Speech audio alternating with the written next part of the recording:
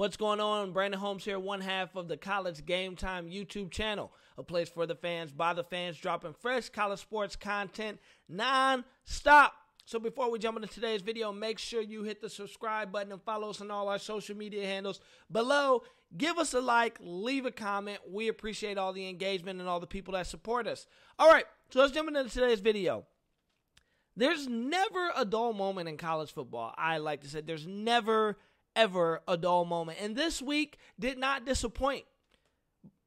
This week did not disappoint, Game Time fans. Here's why. Jayden Daniels, the quarterback for Arizona State, entered the transfer portal. Arizona State has been going through a lot of craziness amidst the look of some NCAA scandals that could be coming out and some other things that have just kind of been happening. Jayden Daniels, most people remember him for the electric freshman year that he had, where he even went in and knocked off Oregon and got close to being a ranked Michigan State team that year. His freshman year, he threw for 2,900 yards, 17 touchdowns, 2 interceptions, and had a big year on the ground. Now, this year, he didn't have such a hot year. 2,300 yards through the air, 10 touchdowns, 10 interceptions that added like another 710 on the ground. Now, there's been some regression. Obviously, weapons and different things have happened, some coordinators. All this nonsense has been happening. And just this, it's not been a good situation down in Arizona State right now with Herm Edwards. And so their stud quarterback decides to enter the transfer portal. Well, this makes it really interesting, and here's why. Most of the heavy transfer portal season is done. And when it comes to quarterbacks, most people have pretty much locked in the guy that they want to have. So it leaves everyone to wonder, where is Jayden Daniels going to land? And to me, I don't think he lands in the Pac-12. Here's why. There's a lot of teams in the Pac-12 already have their quarterback who they want to walk with and who they have etched in stone. So I actually believe Jayden will do a conference jump. Here's the two teams that I'm looking at. I'm looking at Texas Tech and I'm looking at OU. Why would I say OU? I know a lot of OU fans are going to, why would I say OU? You guys just got Dillon Gabriel. Yeah, but I'm not sold on him. Jayden Daniels, when he's on, has shown that he can be an amazing quarterback. And we saw what Levy did last year at Ole Miss with the Matt Corral. Daniels possesses some of those same qualities as far as the athleticism, as far as being able to run. But if he can return back to his freshman year, he also showed that he can take care of the football, right? Has good arm strength, has an NFL arm. A lot of NFL scouts believe he has an NFL arm. If he can just work on the accuracy and protect the football, I think he would fit extremely well in Levy's system. I think he would do extremely well in OU. And no shot at Dillon Gabriel, I just think Jayden Daniels is an upgrade. Now, I also believe he can land down there at Texas Tech. Texas Tech was very big in the Quinn Ewers sweepstakes, if you guys remember early on in the transfer portal cycle. He ends up leaning and going back to University of Texas at Austin, UT.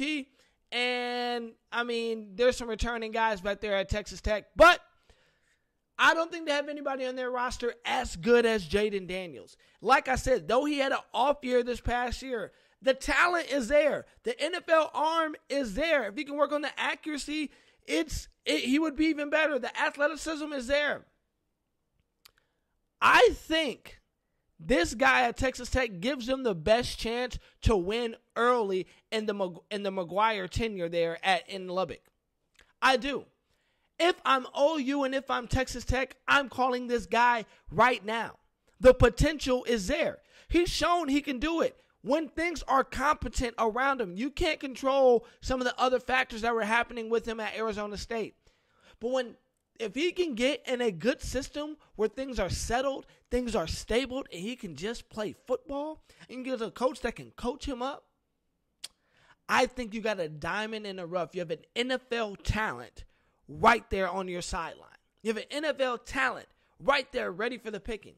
And if I'm Texas Tech or if I'm OU, I'm calling this guy right now, especially if I'm Texas Tech, especially.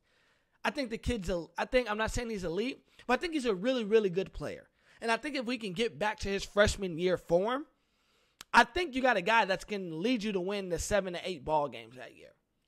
And then adding the spot of what he can do on the ground with his feet adds another element. And we have to admit, how college football is played, the better of an athlete that your quarterback is, the more chances you have to be dominant in the game. Long gone are the days of where you just want that drop back passer who's going to sit back there. The Peyton Mannings, the Tom Brady's of the world, they're great. But more and more, especially in college, these coaches are leaning towards they want a kid that can move around, that has some athleticism, that can kill you off the zone read, that can scramble around and get you some yards, that can freelance a little bit. Jayden Daniels gives you all of that, and he played and won big-time football games. I think he just needs a restart. I think he just needs to go to a system where it's stable and it's calm, and he can just focus on football. And if I'm in Norman, Oklahoma, or if I'm in Lubbock, Texas, I am calling that guy right now because he instantly makes my team better. Once again, Brandon Holmes here, one half of the College Game Time YouTube channel, plays for the fans, by the fans, dropping fresh college sports content nonstop. Make sure you hit the subscribe button, give us a like, leave a comment, and until next time, peace.